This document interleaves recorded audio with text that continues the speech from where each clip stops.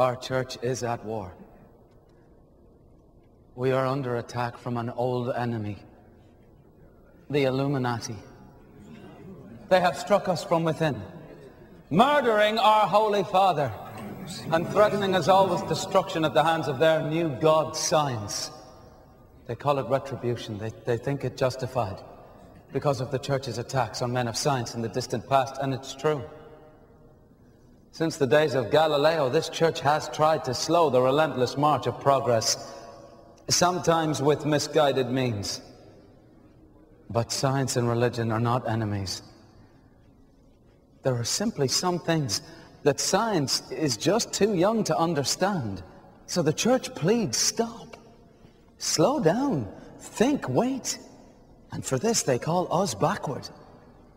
But who is more ignorant?